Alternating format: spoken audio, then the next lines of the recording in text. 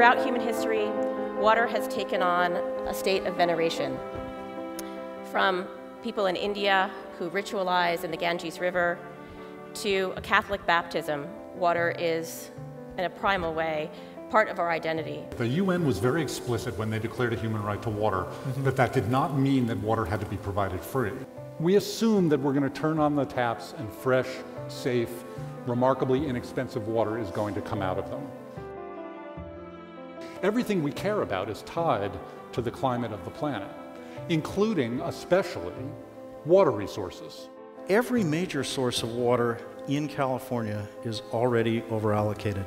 Temperatures are going up, and the demand for water will go up, and evaporation will go up, and precipitation patterns are going to change, and storm patterns, the frequency of floods and droughts are going to change and are already changing. We're seeing snow and ice disappearing, and we've waited too long to deal with it. The land in the Cuyama Basin has sunk about 8 feet, and this is not a unique phenomenon. On the west, the left-hand side of that picture, that is mostly water withdrawals for agriculture. That is probably not going to continue. I think the governor needed to act. It perhaps was too little too late and too blunt an instrument, but hindsight is always 20/20 and an action needed to be taken. And one of the big limiting factors is going to be economics. Do we charge enough for water? I think we don't pay enough for water in general. It's probably your cheapest monthly or bi-monthly utility bill, less than your energy cost, less than your cable TV, less than your internet, less than your cell phone.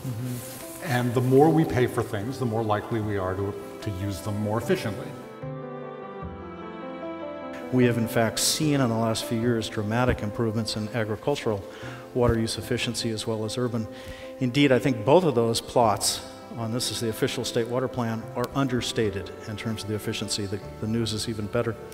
And in California, we dump a lot of water in the ocean, treated wastewater, and that's a source of supply, but we've always thrown it away.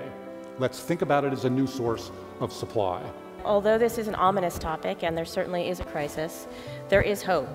We have new technologies like toilets and washing machines and shower heads and industrial processes that let us do much more with the water we already spend a lot of money collecting and distributing.